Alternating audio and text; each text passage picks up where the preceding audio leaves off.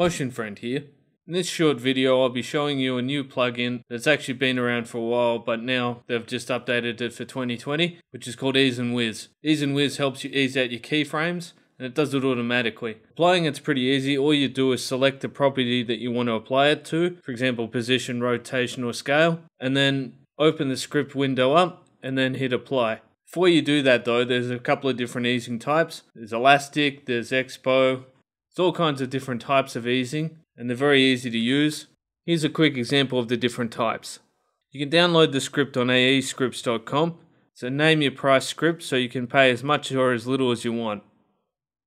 Anyway, if you like this video, don't forget to thumbs up and hit subscribe.